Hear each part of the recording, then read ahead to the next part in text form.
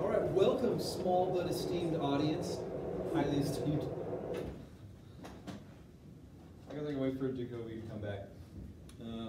There's actually some fun things to hit related to this. I know I started this a little bit before, like on the study day or something for the exam, and I realized, yeah, it's not going to happen. So I decided not to finish up the web stuff before the previous exam. And so I said a few things about this before. So, like what was supposed to be on the exam, it's not going to be on the exam. And then just my own whole little philosophical rant on, like, I can't believe that somebody who's working as a contractor at an atom collider organization is just given, you know, free reign to like just go make up some pet project and like, hey, I'm going to build this thing that's never been done before. It's called a web server, and like, I don't know, why don't I ever get those kind of jobs? Like, it's like, go do whatever you want, all the time. So anyway, that was cool that he built this, but something that kind of strikes me is that this just, you know, web server is just technology that sits on top of the internet infrastructure. It's just a service that runs on a port at an IP address. So they just made it up. Before then, we already had mail services and things like that that were already running on ports.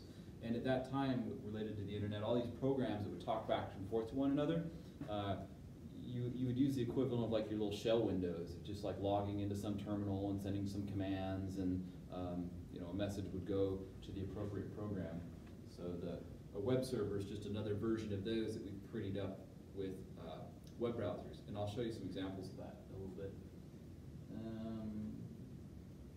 So with his web server, he built the web server. He also built HTTP. So he built several things at once. HTTP being the rules that we use for sending information back and forth at one of these higher levels. You know, I would consider web stuff to be at layer 7, an application that runs there.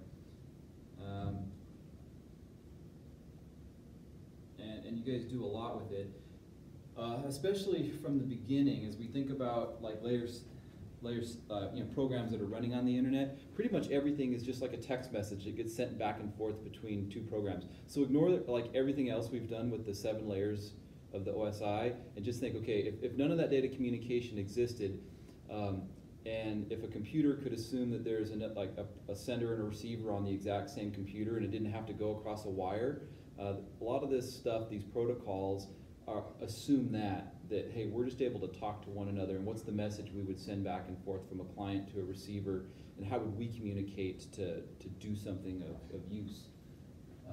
And so a lot of these protocols, such as HTTP, are originally just plain text messages. And if we get to it today, I'll even show you some stuff with email where it works the exact same way. You can just use it. So we can do HTTP stuff, command line, as well as email. All right, so let's, this won't show up on the video, but I'm going to have you guys role play. So, all right, so over here, have you be here's your web server, and we need a web browser. How's the Jacoby web browser?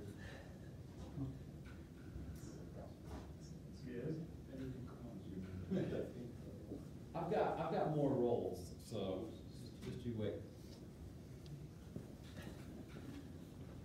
So here's some pieces of paper.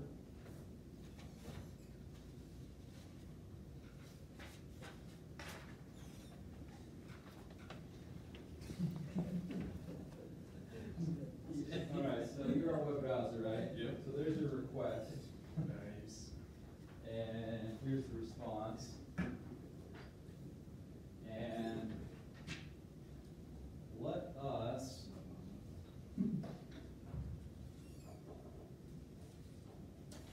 go ahead and create a couple of routers here. So you guys here in the middle, you guys can do some routers. Okay, so web browser wants to make a request, and there it is. There's the piece of paper that he has. So go ahead And from this is the text that gets sent from your web browser when you type something into the URL and hit return. This is the message. And so let's go ahead and send your message, hand it to the routers. The routers will handle taking that as a packet of information.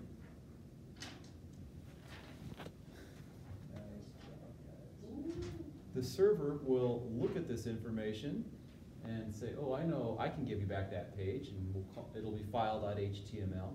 So go ahead and send them back a message.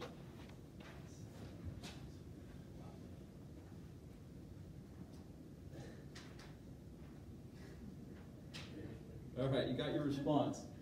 And your response looks like this. And the thing that I wanted to emphasize initially is just like the request and the response, at least from like a header-like perspective. We usually don't see that. Like, have you guys in your programming, doing any of your C# or Node or Python, have you guys ever been dealing directly with these things? Okay, so that happens and it gets transferred every single time. And you can, of course, manipulate this stuff. All right, but there's kind of more, we can add some more to the story though. So, we'll do a round 2 here.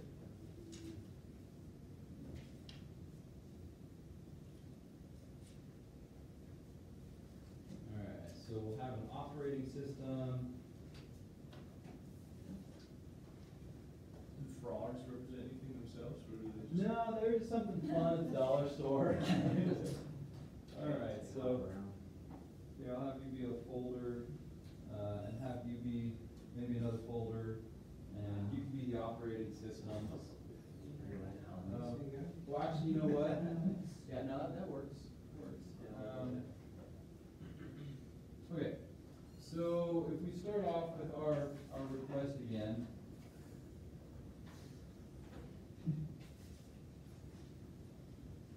Technically, this is going to be sitting with you. So in turn, so this kind of makes it. Pardon? Folder one. Yeah. All right. So let's go ahead and initiate our request again. Request comes over. Okay, and it's going to stop with the we'll stop with the operating system. The web server is something that's running on, the operating system pretty much controls everything.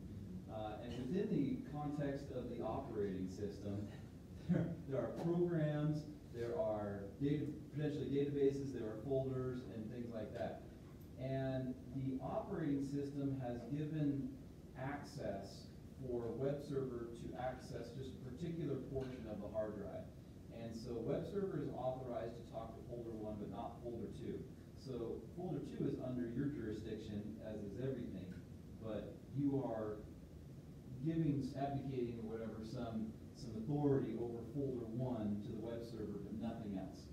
So the idea of a web server is that, well, let's go back to step 1 again, our first round. Our first round is all the web server does is talk to a particular folder in the original days, grab a file, an authorized file from that folder, and send it back out. And the intermediary is going to be the operating system. So go ahead and give the request over to the web server. Web server is allowed to talk to folder 1, so talk to folder 1. Can I have the file? Here's the file. Okay, now you can give that back to the operating system. All right, so that's what we would do. Does the web server get authorized to access this file upon the request, or was it like pre-authorized? It was pre-authorized. Okay. So, you were given a sandbox, an area that you're allowed to interact with. So when we set up, when we install a web server, part of the consideration is, so whether it's Apache or Nginx or whatever, part of the consideration is what part of our computer are we going to give it access to. And so security is part of the consideration there. All right, let's do something else. Let's go ahead and complicate the situation. Was that operating system on the web server, or is it the operating system on the computer? That's not the operating system on the web server. So it's, whether it's Windows or whether it's Linux, it's intercepting and running all the utility stuff for like our OSI stack, or it's getting bits off the wire, okay, Okay, now I've got a message. Now I can hand it over to the web server. Okay. How about we have a DNS server over here, and then we're gonna do more with your domain here. So I don't know if we've got enough people, but okay, I'm gonna revoke your status as a router, but I can make you either a database or a code interpreter. Okay. All right, you can be code interpreter. Yeah. Okay, so, all right, so let's try this. All right, so let's try this again. And technically, I've got an operating system with the web browser sitting behind. I could complicate it even further, but so that was the original days of stuff that we had.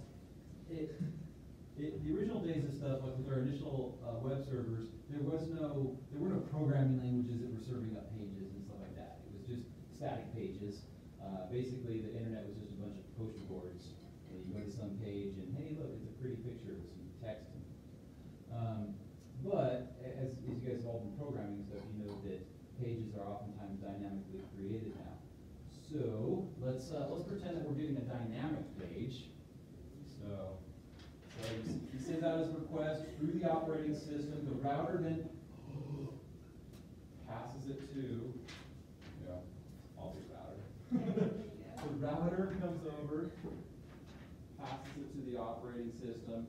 Operating system then takes that request for something dynamic and is going to pass it over to the web server.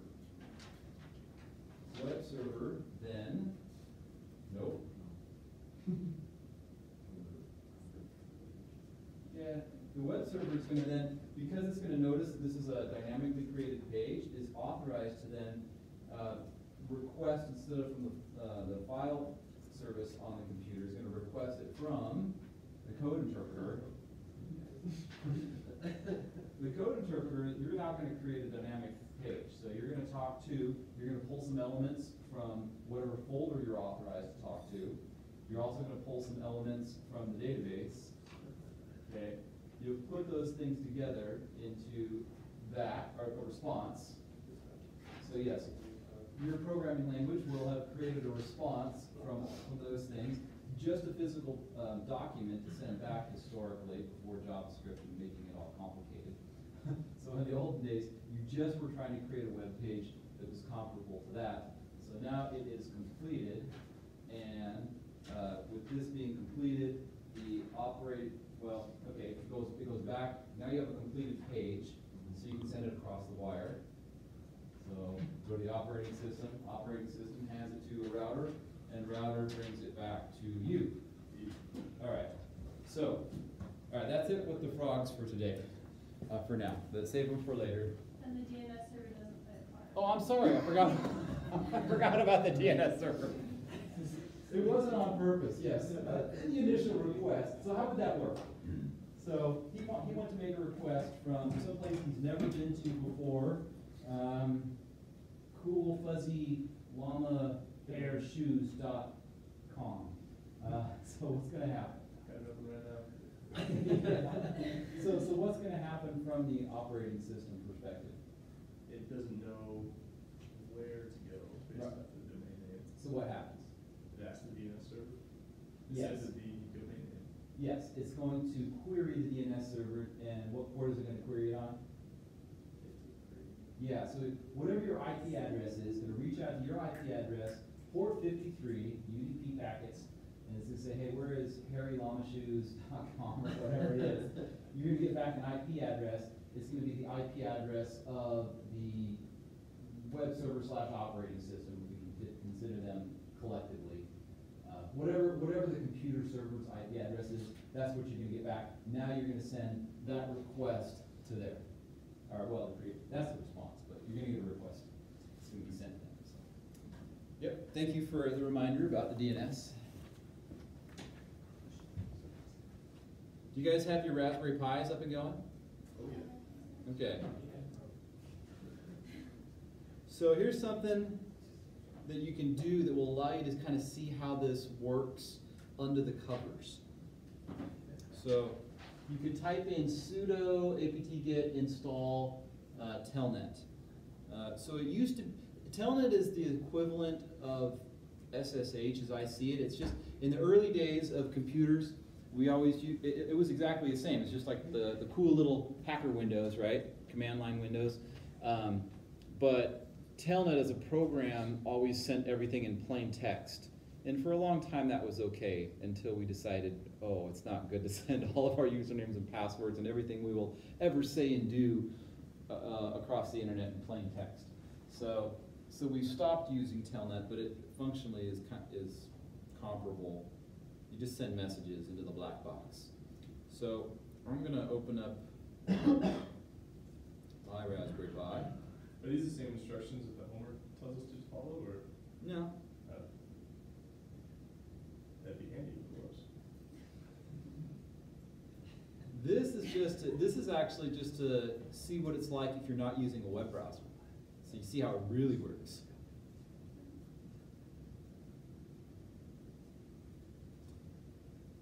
So does anybody need more time to jump into their Pi and run that command? Has it finished if you have tried to run that command? What was the last time? The sudo apt-get install telnet? Yeah, telnet.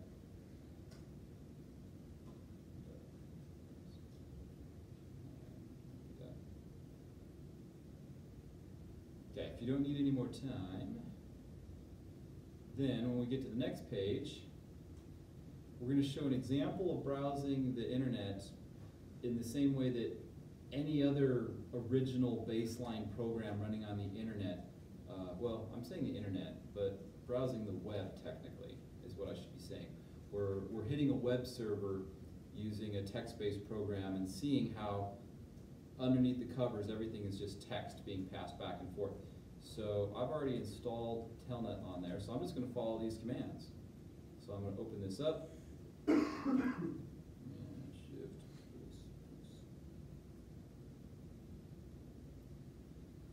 All right, so I'm visiting this site because it's relatively small in terms of what's on it and uncomplicated. I guess I could also try that Kettles Donuts one. Let's try that one. See what happens. KettlesDonuts.com, port 80. So visit this page on port 80. So what I'm saying is I want to talk directly to port 80 is what I'm saying with this command. So I'm telling my program, determine this whatever the IP address is for this, and let's talk to it on port 80, and let's just see what happens. So we hit return, and now I'm going to say get / so show me whatever's in the root of the web server, like your default page, host kettlesdonuts.com. I'm not sure why we put the host thing in there, but I am aware that under web servers such as Apache, that we can have at the same IP address tons of different domain names. You can have unlimited domain names sitting on the same thing, all pointing at the same IP address. So, oopsie daisies. It looks like it just default gave me an answer there, but that's fine. Oh, it says timeout. I waited too long. All right, so let me do that again. So telnet on port 80, and then I'll do, again, get HTTP 1.1, host, oops, not that one, kettlesdonuts.com, and then I'm going to hit return twice, so that's carriage return. And so we got to see the response from the server. So the response from the server is HTTP 11200 OK. I got this response header back, which tells me all kinds of information, interesting information. And this is the part that we're used to seeing. We're like, oh yeah, we just hit view source in a browser and this is what we see. But we're actually getting more information than that. And if I look at this, like what is some of the extra information that is being passed back to me? And this will be a little bit easier to see on some slides, but later on. But notice that it told my browser, or even just my command line browser, that what version of a web server and what type it's running. It also tells me what operating system it's running. So I just found out stuff about a web server by visiting it this way. And in its response, it told me that it's sending me text/HTML, can send me other stuff. If I go, well, okay. We'll see other stuff through web browsers, which will be a little bit more detailed. So anyway, any questions about that so far? You can send a request from the command line. And that's all your browser does. Originally all your browser did was just wrap up that request we just did from the command line that you could issue with any programming language. It just sends out the request, gets it back, and then puts it in a pretty picture for you with a nice frame, nice border, minimize window, all that stuff. But that's all it's doing, is just writing some code that does that in the background. Yeah. So it would only grab like the front page. If you wanted to go like a different page on the website, would you have to put like a longer URL in the request, or how would that work? Yeah, well, so right here where it says get, if I wanted to go to /aboutus.html or something, I would just write that there instead, /aboutus.html. Unfortunately, my donuts page is not very complicated right now, but if I had multiple pages, yeah, I could hit any page on the website this way.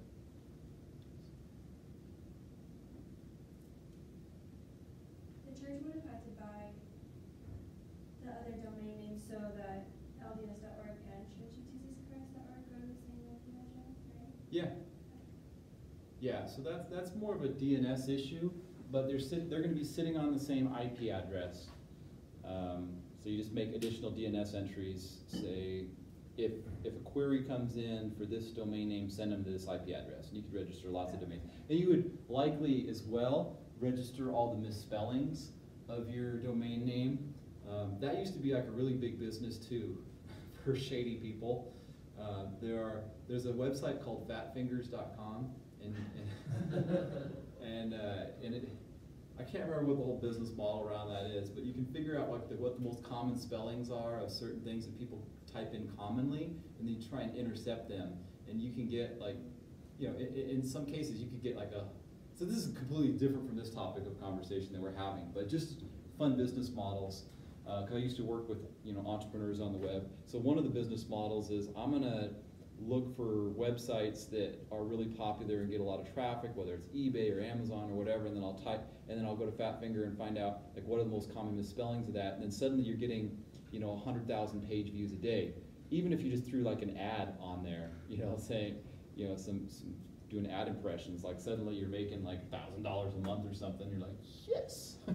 All I did was just the Church of Jesus Christ misspellings all go to anti-Mormon pages. They do? Yeah. So that would just be bad luck that somebody registered those before. Church got to them. Yeah, like crushofjesuschrist.org is like, they're all anti-Mormon stuff. Oh, man. So don't mess with that.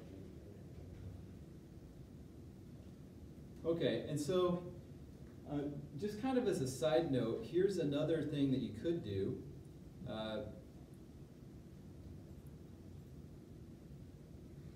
You could install, and it's not going to be very big, so you could just do sudo apt-get install links, and this is a text-based web browser that you can install. So we were just doing everything manually. When I say manually, I mean we are literally conforming to the HTTP protocol and writing all the commands in the right order and in the right way.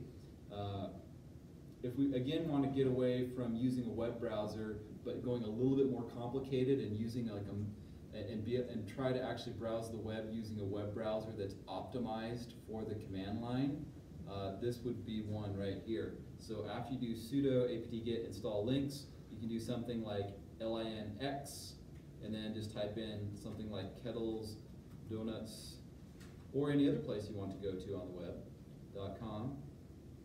And here we are browsing the web using a command line based editor. So you can install this on any Linux server. So what it does is it doesn't show me the image, it shows me a placeholder for the image, and then it shows the direct text that I had on there. So let's see, yes, I want to quit. Let me try I'll do links And then my WordPress site is more complicated. So I'll do that one. And the way this is set up, I can use my arrows to go up and down because there's actually links on there. So yeah, I can click on, and so I could just select any link and then go there. Let's see, my story. I'll hit return. And it made a little comment down here that it was issuing an HTTP 1.0 request or something, and now it basically just filtered the HTML that it got back. So anyway, now you know more about the underbelly of the internet and how, or the World Wide Web and how it works. I'll hit Q. Do I want to quit? Yes. So feel free to take a second poking around. Can images be sent over HTTP protocol? Images are sent, but in terms of this web browser, for this type of window, like it doesn't really make as much sense in that context. You would use something like links if you were just trying to get some content real quick off of a web page and you weren't interested in looking at pictures. Yeah, this would be horrific for browsing Facebook or something where you actually care about people's pictures. But if you were looking for looking up, you know, a tutorial on how to install a driver for your computer or something, and if it came up with the result, you're like, oh yeah, that's awesome. I just needed that text there. All right. Next thing I wanted to show you is seeing again the HTTP headers in Chrome. So let us go to one of your Chrome windows or tab.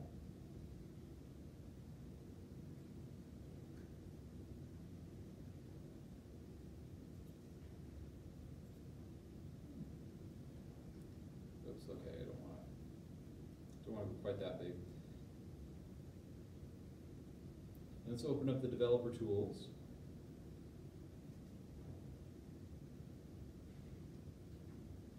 Mine I've got opening up on another window. But with that, I'm going to go to some site. Again, I want to go to something simplistic originally, hardly anything on it. So I'll go to Kettle's Donuts.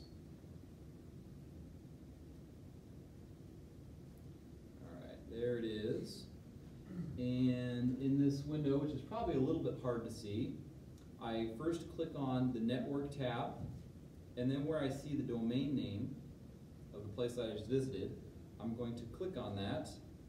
And when I do that, hopefully the thing it brings open by default is the headers related to this page visit. And so first it has a little summary here of what was sent in that HTTP request and response, overall what happened. But then I get to see the more specific stuff right after that. So here's the response headers. And well, so let's go to with the request headers first. So we go down to the bottom, and here's all the information that got sent to the web server. And even though it's a little bit tiny, I want to just highlight some things. So it just told the web server that I went to that I'm using, what browser I'm using, what operating system I'm using, etc. All of this stuff gets logged by the web servers you visit, every single one of these requests.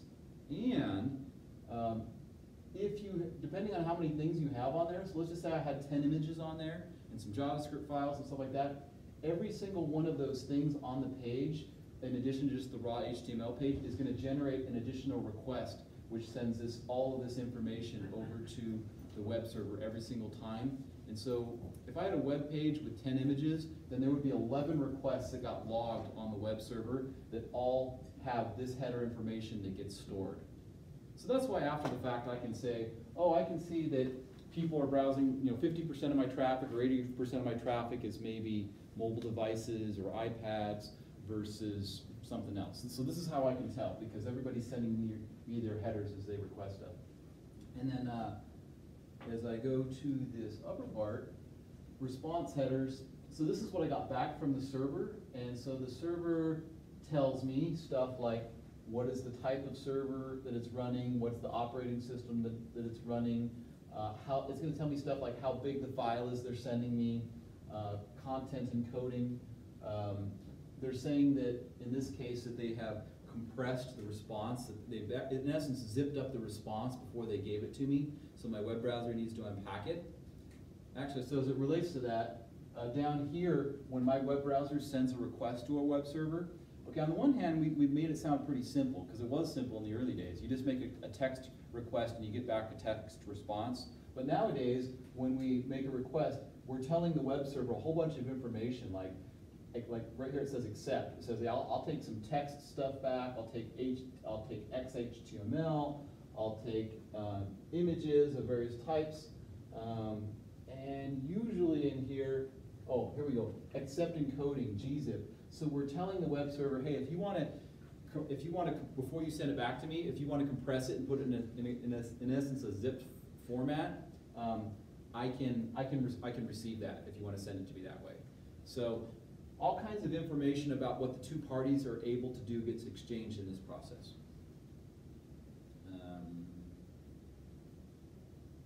So if you want, take a second right now and just kind of browse around, visit a couple websites that you typically like to visit. See if you can tell what web servers they're running, what operating systems they're running on their servers.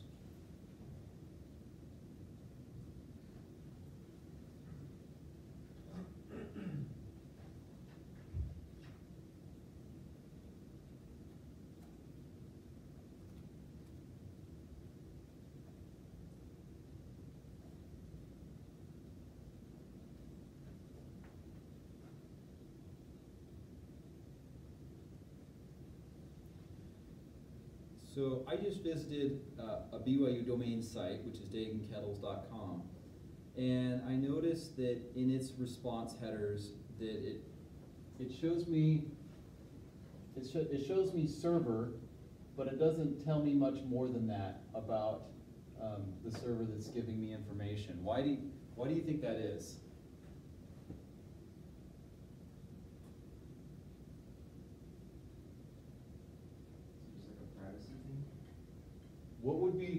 What would be potentially be the downside of saying I'm running Windows Server version 2019, or I'm running, Linux Debian version XYZ, and I'm running Apache version XYZ as well? What could be the downside of sharing that to a hosting provider that's serving up, tens of thousands of websites? What would be the downside of them sharing that information? Would it be like if they need to put security patches that they haven't put on there, you'll know what the vulnerabilities are? Yeah. So right now, things are pretty obscure. I'm like, well, which version of Apache are you running? You haven't told me anything. If I've just got some automated crawler visiting every single IP on the internet, like, you didn't tell me anything. So now I don't know what to attack. But if they respond back with Apache 2.x or whatever, I'm like, oh sweet, I'm gonna go look at the database of exploits for Apache 2.x. They didn't really tell me much. So they're purposely hiding things. It's a configuration setting that you can set so that people don't know as much about you. So you can shield information optionally.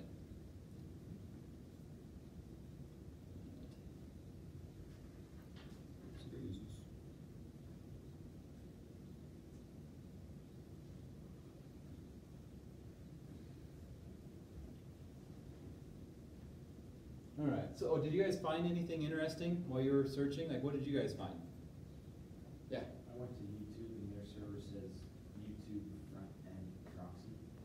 All right. The server, I don't know what that means. Their own server. So how many servers do you think YouTube has? Just one? I'm kidding. So one of the things they do is they'll use something called one technique you can use is called a reverse proxy. So you might have a whole bunch of servers of a particular type, could be IIS, could be Apache, could be Nginx, whatever it is, and you can put it behind another server that acts as a load balancer that we can call a reverse proxy. And the reverse proxy will take the request and it'll distribute it among the potential servers on the back end that are listening. And one of several functions that that reverse proxy serves is it completely it takes away all the information of the servers behind it. So it's, in that sense, it's a security feature. So it did two things. One is it distributed the traffic evenly for the incoming traffic, and two, on the way back, it can strip out and anonymize like how this stuff got back to you, where it came from, how it was generated. That's a common thing. Anything else? What else did you find? Any IIS websites or anybody running a Windows server? Or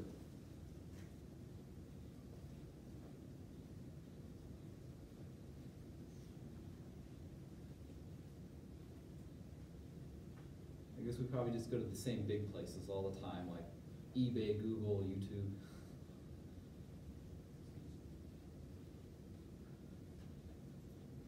Did you have off-campus internships or jobs? Like, what are they running? Can we see?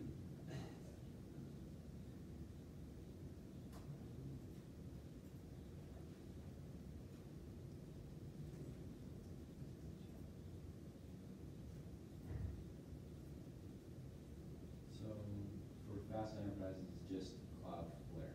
That's all it says for server. Okay.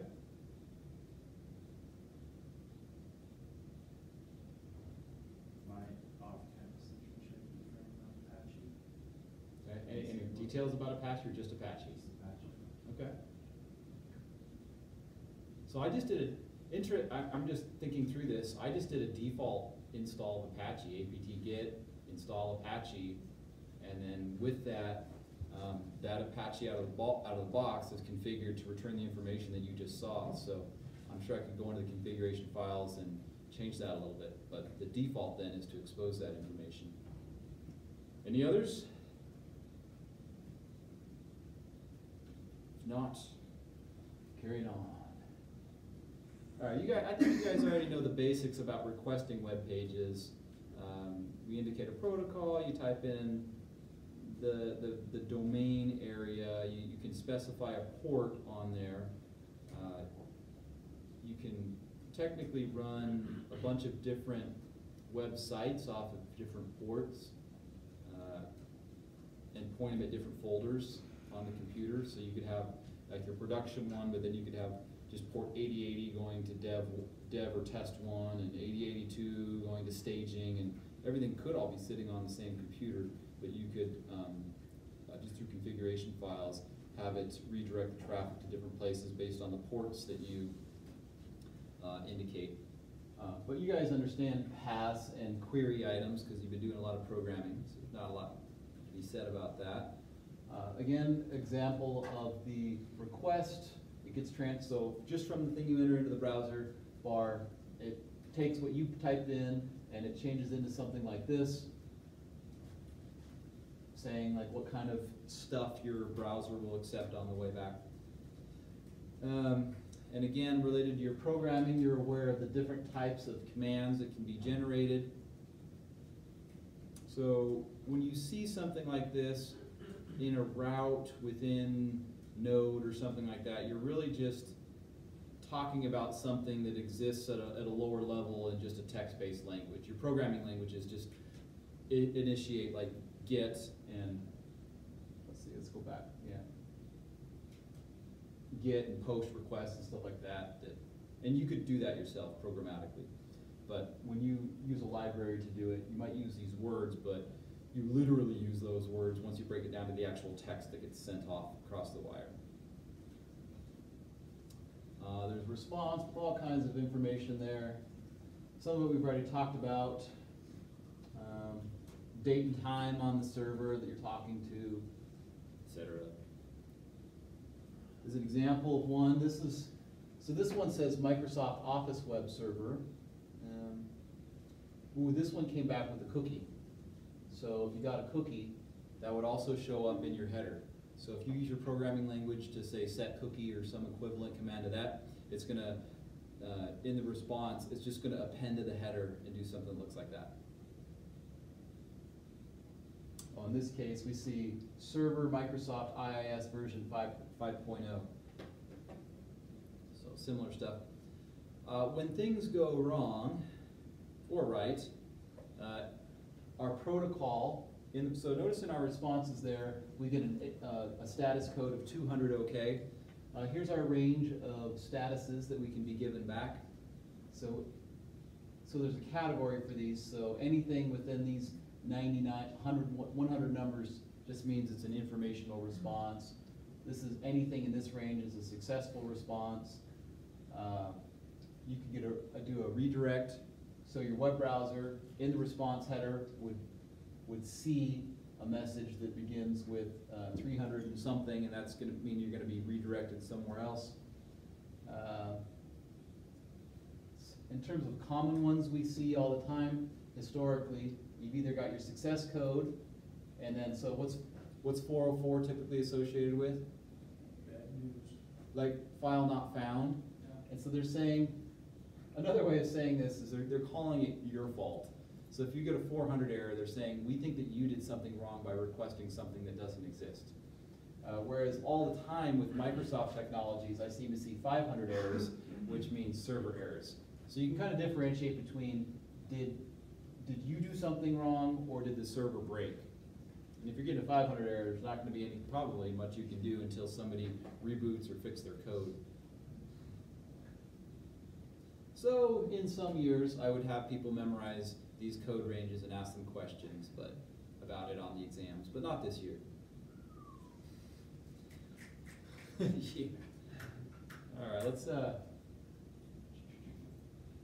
And so I've been saying that this is all just text-based stuff that we can interact with using code if we want to. So here's an example. So if you're just in any programming, one thing I wanted to highlight to you is, you might be working in a lot of different programming languages in your life, whether it be Python or Go or JavaScript or C# or Python or PHP, etc. Regardless of what language you're working in, you can just type in something related to how do I do X related to headers, request and response headers, and you'll get back some code samples. So this one was like, how do I do an HTTP post? And I think I said with C# or something. And so as I scroll down a little bit, it shows me a way that I could programmatically make a web request and then get a response as a string. But where it gets interesting here is, as part of my response, I want to add things to the header.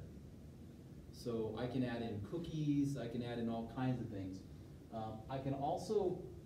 I can manipulate this so that the request that I'm sending mimics something that came from a web browser. Why would I want to visit some website and pretend that I'm a web browser even though I'm doing it programmatically?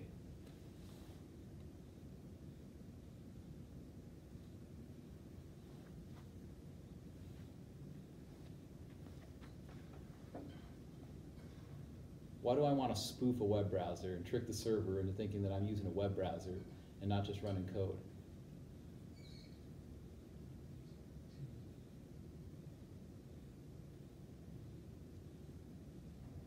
Will they send more information through the request directly to the web server? Perhaps. When I say more information, what I mean is they may only talk to certain clients that they recognize, and they may purposely not want to be talking with just some code or some bot that's crawling the web. So I'll give you an example. For a website that I was working, or for a website that I was managing once, we wanted to go out to another website and we wanted to scrape at least 100,000 products that they had on there. And there were some complexities with that.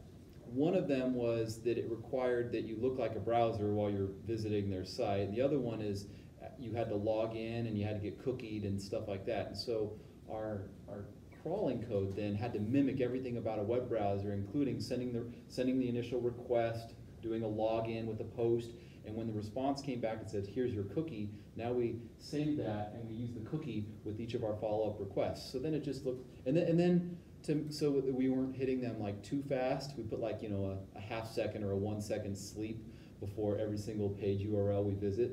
and then we visit 100,000 pages or more, and we scrape all of the products off of their website. And then as far as their web server logs, it looks like, oh wow, it looks like somebody using Chrome or Firefox visited us 100,000 times.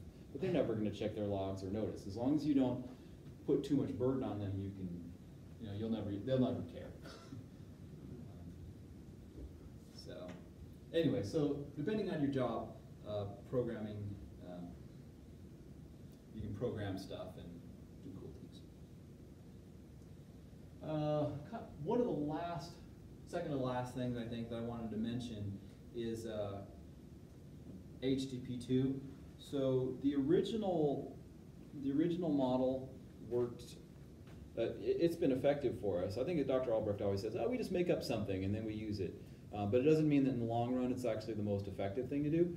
So this whole text response thing is cool, but one of the downsides to it is, as I was kind of mentioning before, if you visit a web page that has some JavaScript on it, some CSS in it, and 10 images, then every single thing creates a separate request on the server. So if there's the web page plus 13 assets, there's 14 different TCP connections that have to happen to pull things down. So oftentimes what happens is you go out there, you request the page, like the piece of paper, you get it back. And then you initiate 13 more calls in succession to get everything back. And that's not necessarily the most efficient way to do things. And so HTTP2, one of the things it does is it creates a push model. So when you go and you make that initial request, the server starts automatically sending all those stuff to you that you're going to be requesting. So it is an enhancement. I believe it was created by Google as a way to more effectively transfer things along. So if your server's enabled that way and your browser's enabled that way, you can have faster downloads happening. I don't know if there's much more to say about that. It doesn't affect us terribly because we can still write the same stuff on our web servers and stuff, but just know that people that are doing some of the lower level details are making it work faster all the time. So we could watch a 6-minute video to explain what I just said in like 60 seconds, but okay. In terms of web server market share, so back in the day, starting around 96, we can see with the blue line that Apache just kind of came out, free web server, you can install it on Linux, which is also free, and so it just, for the most part, dominated the market, and Microsoft and Red was always competing. Now, the interesting thing is that, to run IIS, you have to be, really the competition here is between, doing proprietary paid licensing and servers versus free servers and software, and so it kind of raises a question like, why in the world are there people, 30% of the world's websites running on an IIS server that you have to pay money to use? And just historically for me, living in that space, it's interesting that, so if you go to sorry, I'll back up a second here. This comes from the site Netcraft, so at any point in your life, you can just type in Netcraft web server survey, and it'll give a report of what's happened that's driving the changes. And so some of the things that Microsoft would do at any given time is they would go out and buy some company that has maybe 10 million websites that are parked but not being used, so the domain names are registered, but they're not actually being used for anything. So Microsoft, in order to boost their numbers, since they have billions and billions of cash they're sitting on, they'll go out to people, organizations that have web domains parked and say, hey, we want to pay for those domains to be, instead of parked on Linux, we will pay you $1 million or whatever to instead just park them on an IIS server instead. So in terms of corporate titans battling it out, one of the ways that they change their public perception is by buying servers and websites and putting them onto their stuff, even if they're not being used. But anyway, so for the longest time, the big fight was between free Apache and Microsoft IIS that you have to pay for. And then you can see over here in green what's happened in just the last year and a half, 2 years. Who's your daddy now? Nginx. So any ideas why Nginx is suddenly beat these folks?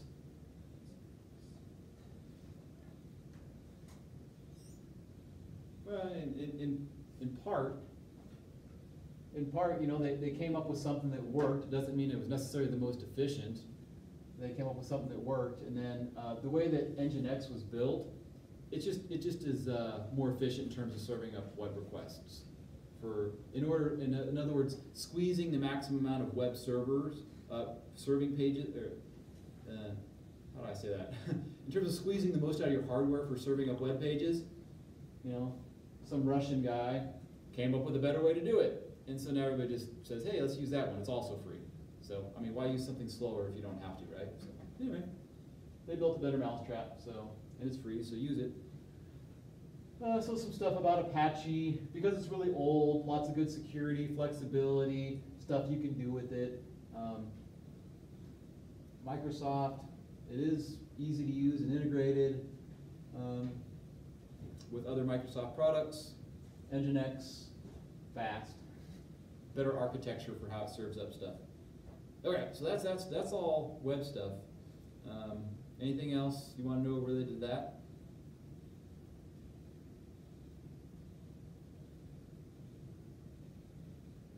All right, good enough. If not, we've got 17 minutes, and I've got email stuff. I'm not I'm semi-ready to go with the email stuff, but I'm not as ready to go with the email stuff. It'll still be kind of good. All right, so if you're not running for the door, then I'll give you some email stuff. All right. So typically when we teach this class, we'll have, you know, like a 404 data communications type class at any university. We'll have like at least a day on web servers. We'll have at least a day on DNS. We'll have at least a day on email. So this would kind of fill in that topic for as far as we get. All right, if you were taking a test, all of these words up here would be meaningful to you. But since you're not going to be taking a test on anything related to email, then you don't have to worry about it. We're just learning a little bit more about email in case it comes up later on in our life. Okay, so just to kind of base it in practice a little bit, let's just say that you, on your Raspberry Pi, for example, you install WordPress, or you install WordPress in some other environment, and one of the features it has in there in a bunch of different places for administrative reasons is it can send out emails. But nobody's getting any emails with this default configuration. Anybody know why? Why is it that we just install some software on a Linux server anywhere in this world? It doesn't have to be WordPress. Anything that's meant to send out email. Why is it that just installing something on there that has an email function built into the software, why is it that out of the box that the email function send is gonna fail?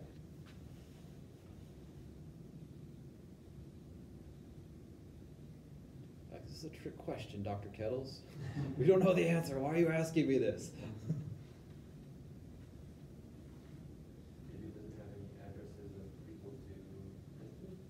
No. Let's just say you write in WordPress. You say send it to the admin email address, christophermccloud@gmail.com.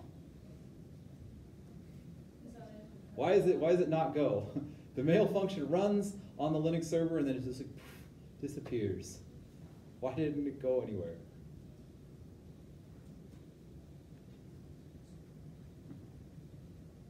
Does that have to be on a different protocol? It has to do with how email works. You have to have kind of like a post office or something, you have to have an authorized sending service to send it through. That would probably be the easiest way to say it. Until you configure that, and when you do use an authorized sending service, it needs to recognize you as the sender. It used to be that there were servers out there that you could just, we would call them just like open mail servers, and you open SMTP servers, and anybody in the world could just find the IP address of that server, and everybody in the world can send through it. And then every spammer in the world totally abused that. So somebody's over in Russia or wherever else, and they're like, sweet, I found an open SMTP server. 1 million emails a day going to that IP address. So all of the resources. So there's actually a cost to running that stuff, and it annoys people as well when you're if you're the SMTP server, if you're the source of spam. So anyway, all right. So I'm going to show you a video of somebody explaining how mail works. And good news, bad news. Bad news is it's a little boring. Good news is it makes me look really good to like show other instructors that are that dry. So anyway.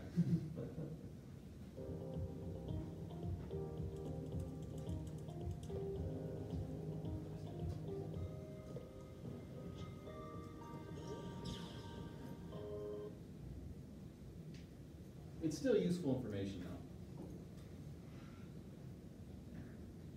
I usually use this as a setup to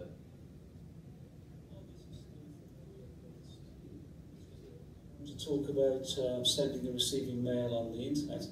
And I want to cover two scenarios. I want to cover sending and receiving using a standard email client, desktop-based client like Outlook, Outlook Express, and using a web-based client, i.e. a web browser.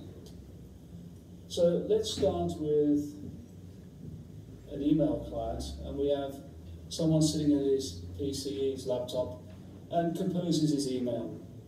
Once he's composed his email, he connects his client to his internet service email provider, whatever provider that is, and he sends that email using a protocol called SMTP, Simple Mail Transfer Protocol. So the email is sent from his client machine to the email server here. This server is located on the